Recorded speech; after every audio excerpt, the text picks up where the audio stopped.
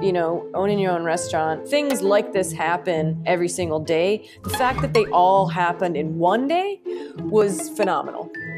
So I think it was a Saturday. It was not a full moon, but I think Mercury was in retrograde.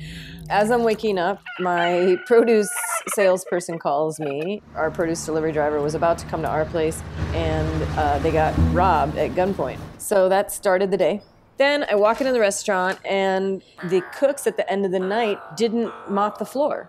As an independent chef restaurateur, every minute counts. So having to take an extra 15, 20 minutes and sweep the floor, it just puts me back. And then I proceed to find 2 pans of delicious strawberry bread pudding that were left out all night to spoil. You know, expensive ice cream base and organic strawberries, and it was all gross and nasty. So I had to toss, which hurts my heart, and of course my pocketbook. So we start lunch service at Juhu Beach Club. We have mint chutney and we have cilantro chutney, and they both look similar when they're in the squeezy bottle. Cooks, we do this thing where we'll like kind of squeeze a little towards your nose just to smell, to make sure it's the right one. But when I went to squeeze it, it just shot straight up into my face and in my eyes.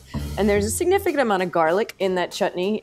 I had to shove my face in a bowl of ice water. And then my midday dishwasher is an hour late. If we had known that the dishwasher was gonna be late, we would have like managed that. But assuming that he's gonna be arriving, everyone just keeps like piling on dishes. We're having to like weed through things to find things that we need and like quickly wash them and run back out on the line. And then we go to take out the garbage in the middle of the day, and the garbage room key is totally missing and the door is locked.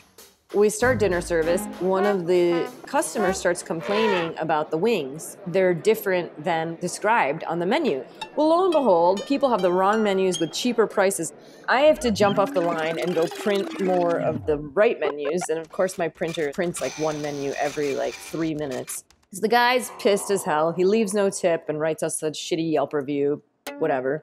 And, you know, somehow we get through the whole night, and I'm like, oh my God, this day has been crazy. I just want to ride my bike home. And I look outside, and it's pouring rain, which is just like the perfect ending.